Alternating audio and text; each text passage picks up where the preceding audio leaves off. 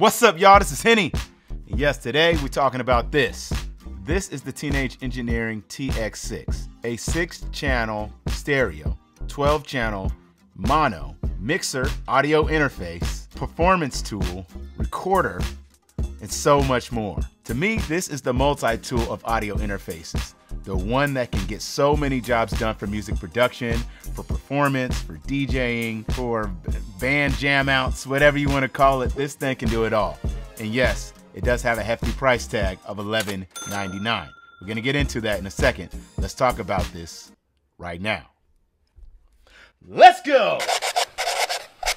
So what you see right here in the palm of my hand is an amazing piece of kit. I've been using this for almost 9 months now, and it's truly incredible what it can do. So let me turn it on and show you all the things that I've been using it for. Of course, you have every individual fader, which can be mono, or it could be stereo, depending on, what input it accepts. Anytime you plug in anything, it'll ask right there, do you want it to be stereo, split, meaning, split mono or mono. Right? You have a sit-on button, you have a scroll wheel, you have 2 effects knobs, right? You have mute, solo type buttons here, right? You have 3 different knobs for either equalization, for compression, all the different things that you can do with this device, right? It has everything from, whatever you're going to solo to how are you going to use this as a USB interface. You have 2-channel in, which is basically a 2-way going back and forth to your computer or iPad. 12-channel in, which basically allows you to send all your audio from your DAW or your digital audio workstation in separate different buses to all these different channels, right? To 6 different stereo channels or 12 different mono channels. Or you have 12 out, which basically means you want all 12 of these going out to a DAW, and then you can, you can record them individually in a mix.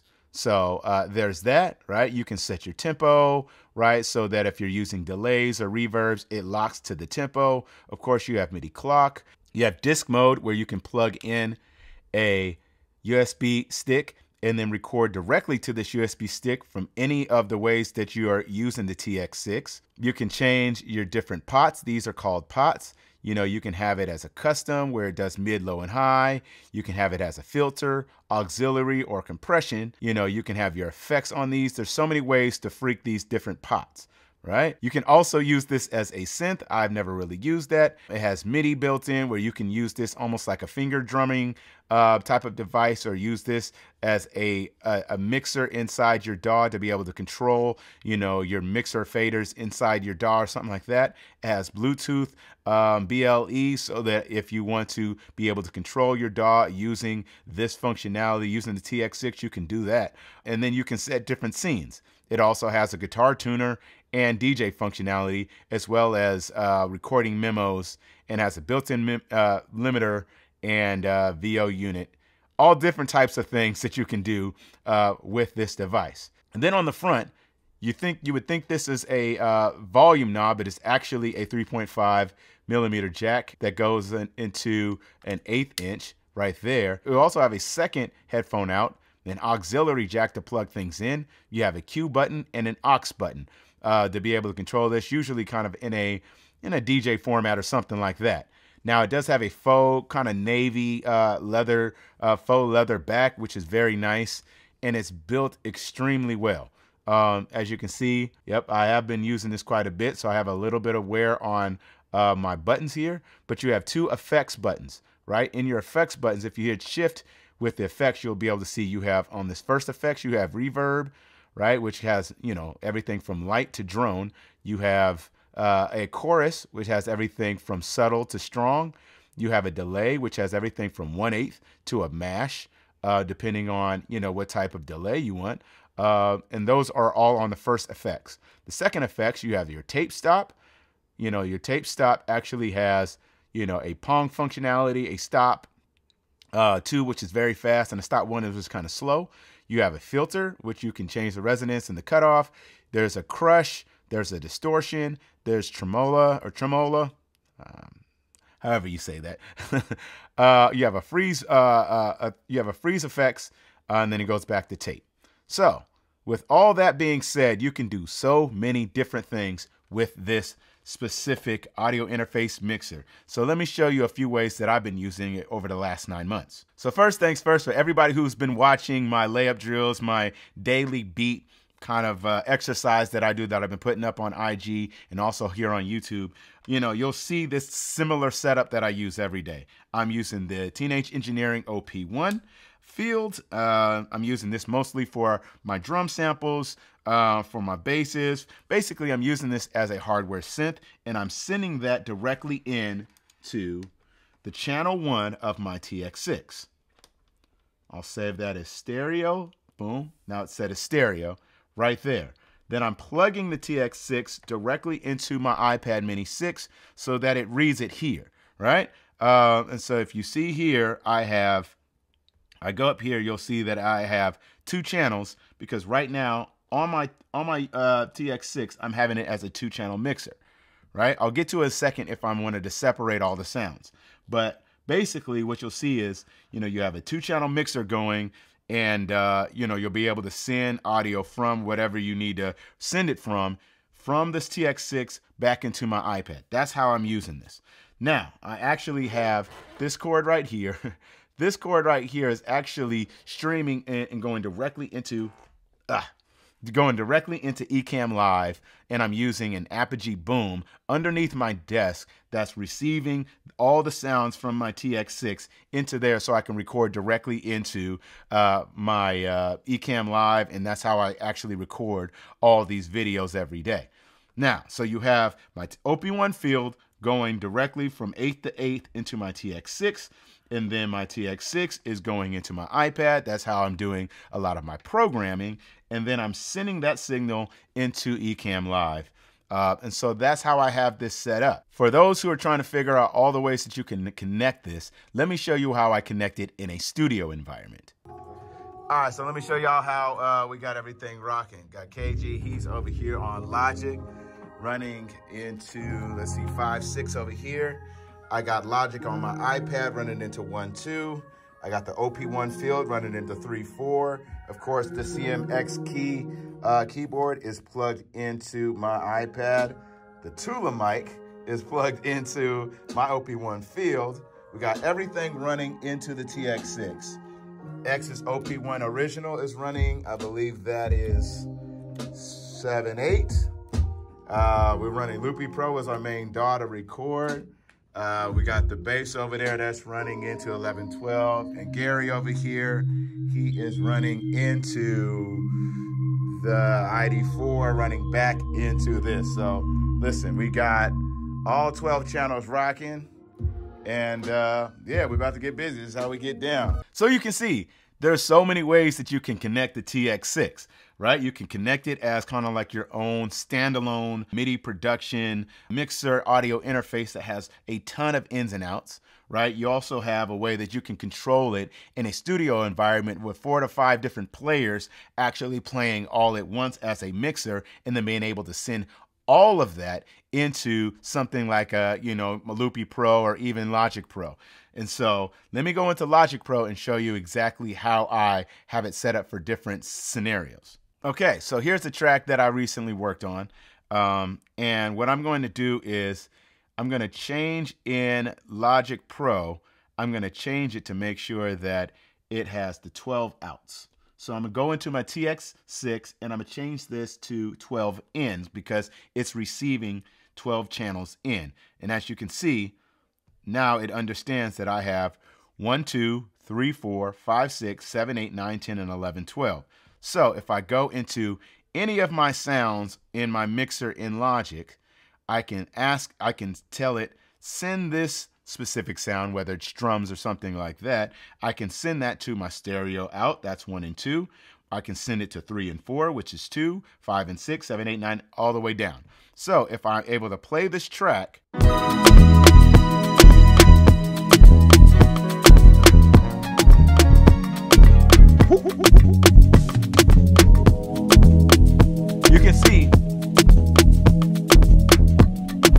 you can see that I can literally mix these sounds directly from my mixer because they're all being sent out to different channels depending on what sounds that I do. So what I normally do is I put my drums, let's see if I can bring this out here a little bit more.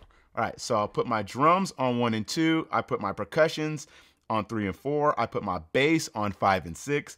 I put my melodies or my samples or whatever on 7 and 8. I put my extra melodies or any type of, things that I'm embellishing on 9 and 10, and my lead synths or my hook or chorus sounds on 11, 12. That's kind of how I have it set in this environment. So you can see I can mute these functions, right? If I play that back.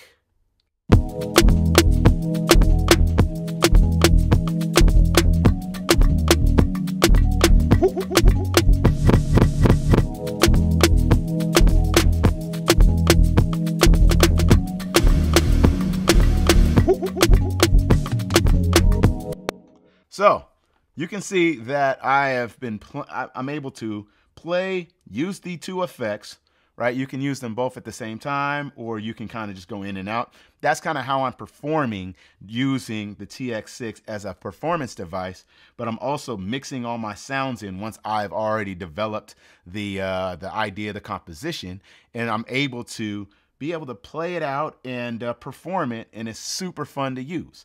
And so, I'm able to do all of those things, but when I'm in the studio environment, we're bringing in all the other players and everybody has their own channel to be able to freak, and I do the opposite. I send all of the sounds into my into Logic or Loopy Pro or something like that, and I'm able to play basically 6 stereo or 12 mono sounds into Logic at once at the same time, recording directly in.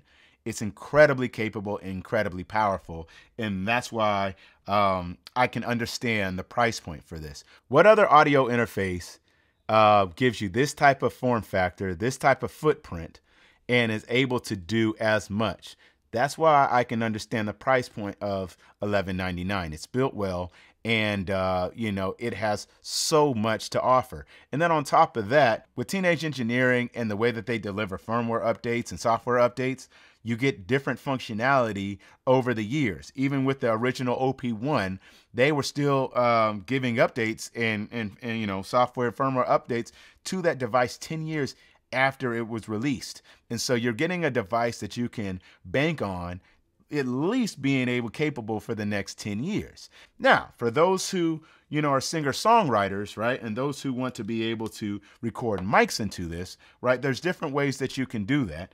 Yet this doesn't have your traditional mic inputs that you would see on a normal audio interface. This doesn't have your typical phantom power and those types of things, right? So as a production tool, as a DJ tool, as something, that can be a mixer for a lot of situations for music producers, this still does a ton. And I know there's a lot of people out there who have audio interfaces who never plug a mic in because it's basically just the way that they interact with the computer and their keyboards and other peripherals. So, yes, it's expensive. Yes, would I say it's worth the money? Absolutely. I'm using this every single day and it's working flawlessly. Haven't really had any issues at all. It's built well. I'm taking it everywhere with me, anywhere I go when I'm creating, and it's kept up very well. Yes, I have a couple of scratches where I've been playing, but that's just wear and tear of using it a lot. And so what can I say? This thing works well. It's built well, and it has a ton of features that you can do. So if you're a singer-songwriter and you're trying to get the vocals out, what I'm using is the Tula mic at the moment. And the Tula mic is an amazing piece of hardware to be able to have a great quality mic, very small form factor, along with the TX6.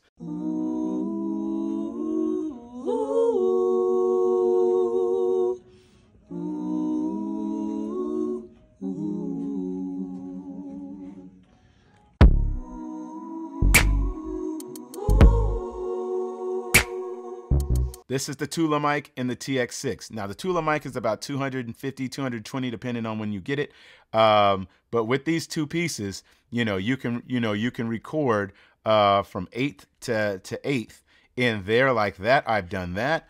or you can plug, you know, if you have a setup like mine, how I'm using it is I plug the Tula mic directly into my OP1 field, and I'm sampling that using the sample function in my OP1 field and sending that back out to my TX6 here. You know, that's a way to get good quality audio to your TX6 back into your DAW. And we've recorded guitar, we've recorded vocals, we've tried to record horns. Doesn't really work too well on very, very loud objects, but it works well for singer-songwriters. And then on top of that, this has, you know, noise cancellation built in, so that works well. But what I'm truly excited about is Teenage Engineering's upcoming release of their CM15 microphone. Now, it's part of their Field series, and what it's going to be able to do is give you outstanding large diaphragm, a microphone that is that's capable of producing stellar quality, and I've actually tried it when I was out there in Sweden back last year. So if you're a professional and you're thinking about, I want to have the top quality with the top mobility, that's why I love Teenage Engineering products, right? You're getting a very, very small, capable audio interface, right? Mixer, performer, and then you bring that into a very small, large diaphragm microphone that can be plugged into this, can work together. You're going to start seeing that you're having a super capable studio setup, you know, that can fit, be super mobile. You could be in the car, you could be in the airplane, you could, you know, you could take this on a trip, Airbnb, and have outstanding quality that's ready to go for distribution. So, you know, I'm thinking I'm super excited to get my hands on that. I've only tested the beta version of the CM15. I have not had my own review unit to test out yet. But what I'm telling you is when you start to think about what you're investing in and the amount of time that you're going to be using a product or a service, you got to think about, you know, how much you're going to get out of that, and are you really going to use it to those fullest capabilities? The same way I'm using, you know, professional DSLR cameras to shoot these videos, or professional lighting to get lighting, you're going to have to invest if you're looking to do things in a super professional manner. This is my setup. I carry a bag of wires with me that work extremely well with my TX6. Some can be purchased directly from Teenage Engineering's site. Some can be, you know, purchased third party, but they do have very small, let me see if you can see that. You're going to need cables that have very small, you know, kind of parts at the end right here so that they all can fit. And that was something that I did have to invest a little bit extra in, making sure that all of my cables work together. But I have a lot of cables that I can run, whether it's, you know, one that goes from 1/8 to 1/4, or 1/8 to 1/8, or, you know, 1/8 to 1/8, and then I put on a little adapter that'll give me, you know, availabilities to plug in my iPhone or plug in my iPad. I also have cables like this where, you know, you can plug in, it goes 1/8 to a female 1/4 where I plugged in bass and guitar. So if I plug in a bass or a guitar, you know, you can hit shift on wherever that's at. You can see you can add a filter to that. You can add EQ. You can add compression. You can add gain. You can pan it. And so I've been able to get really good settings. And then you can set that, you know, and save it as a scene. You know, if you save it as a scene, so let me see if you can see that there. If you save it as a scene, you're able to reload that whenever you're in that type of environment. I'm just having a ball. And, you know, proof is in the pudding. You know, I'm doing this every day this year. I'm almost half of the year in on making a beat or some type of composition using this setup. And so it's working flawlessly, and I can completely recommend it. Now, if you're a beginner or you're a hobbyist or somebody who just, you know, is looking to get into music production, there's a ton of other really capable options. But if you're a professional, somebody like myself who wants to invest in the best of gear, look no further. And you want to be mobile? Look no further than using something like the TX6, something like the OP1 Field, even the Tula mic. And I've been doing everything on this iPad Mini 6. Trust me, it works, and it works extremely well. Well, that's basically it. That's what I have for y'all today. This is the Teenage Engineering TX6. It's my favorite for the time being, and I'm having a ball with it. If you have any questions, hit me up in the comment section below. All the links, affiliate links, will be in the description, and check those out. And if you're ready to get into it, you know, let me know. Hope everybody's staying safe and staying healthy. And it's always good to come back and tell y'all about gear that really works well for me. So I will catch y'all in the next one. And yeah, take care. Have a great day. Head 'em out!